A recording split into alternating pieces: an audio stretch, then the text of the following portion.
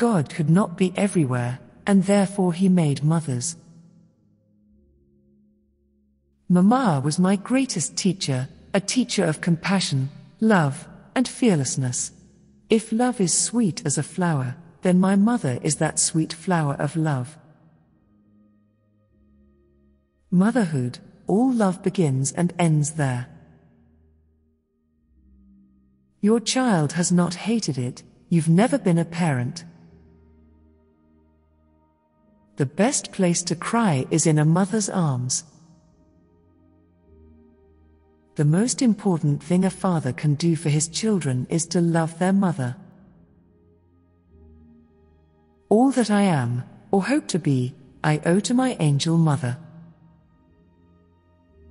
Only mothers can think of the future, because they give birth to it in their children. Let us be grateful to the people who make us happy. They are the charming gardeners who make our souls blossom. Mother's love is peace. Someone need not gain it, it need not deserve it. The mother's heart is the child's schoolroom. A mother is the truest friend we have. Heavy and sudden trials fall upon us. Adversity takes the place of prosperity, friends desert us, trouble thickens around us. Still, will she cling to us, and endeavor by her kind precepts and counsels to dissipate the clouds of darkness, and cause peace to return to our hearts. Our mothers always remain the strangest, craziest people we've ever met. No language can express the power and beauty and heroism of a mother's love. No man succeeds without a good woman behind him. Wife or mother, if it is both, he is twice blessed indeed.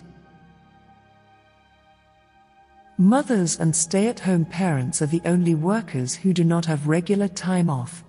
They are a glorious vacation-less class. Sometimes the strength of motherhood is greater than natural laws.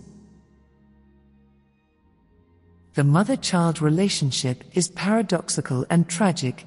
It requires the most intense love on the mother's side, yet this very love must help the child grow away from the mother and to become fully independent. A good mother is worth hundreds of schoolmasters. I cannot forget my mother. She is my bridge. A mother takes 20 years to make a man of her boy, and another woman makes a fool of him in 20 minutes.